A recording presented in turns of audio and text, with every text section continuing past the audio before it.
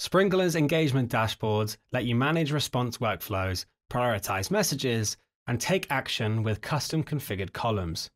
Sprinklr allows you to manage inbound messages across social channels through clear workflows that let you route and prioritize messages, respond, and provide quick and accurate resolutions. Let's look at some of the actions you can take on messages in an engagement dashboard. If you want to know more about setting up engagement dashboards, check out the links below this video. Here you can see a message in an inbound engagement column. First off, you can see a number of information points on the message. You can see if the message has been assigned, the sentiment of the message, which queues the message is sitting in, and several more. Clicking on some of these can open up more information, and clicking on others can open up a window for that property. Hovering over the message, at the bottom you can see a number of quick actions that you can take. The first is applying macros. Macros are predefined sets of actions that can be executed with a single click, such as responding to common customer inquiries or applying tags to messages. Here you can scroll through the list of macros you have, or search for one at the top. Once you've chosen a macro, you just need to click it to apply it and trigger those actions. To find out more about macros, including how to set them up, head to sprinklr.com/help.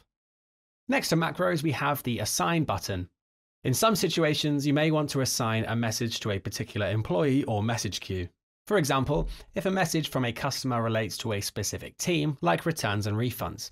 Clicking this opens the Assign window where you can do just that.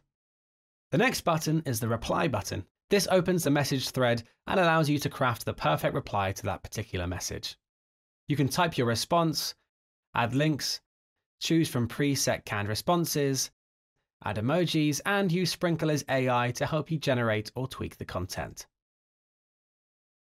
You can also choose whether the reply is a public reply or a private message. Some of these options regarding replying vary from channel to channel. Depending on your environment, you may need to add campaign details or other custom fields. From this window, you can also click to see the recipient's profile, including any other relevant interactions, cases, or activity. Heading back to our message, this button allows you to archive or unarchive the message. This lets you focus on what's more important while still retaining access to archived information when needed. And then moving along, you can see a 3-dot menu. Clicking this opens up a list of further options and actions. These include hiding and deleting messages, opening the message details in a separate window, setting a reminder to return to the message, viewing the sentiment of the message, and many more. Double-clicking a message opens it in the third pane, and at the top you can see some of the options that we've already covered. This overview window shows some additional properties of the message, such as queues, cases, and any comments or tasks left by your colleagues on the message. You can also access the message thread from this window, as well as any additional properties.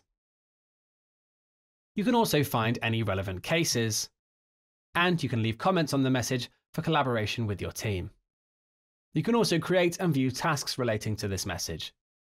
So, as you can see, there are many options and tools at your disposal for engaging with your audience using Sprinklr's engagement dashboards. For a more detailed explanation on using the engagement dashboards, head to sprinklr.com/help.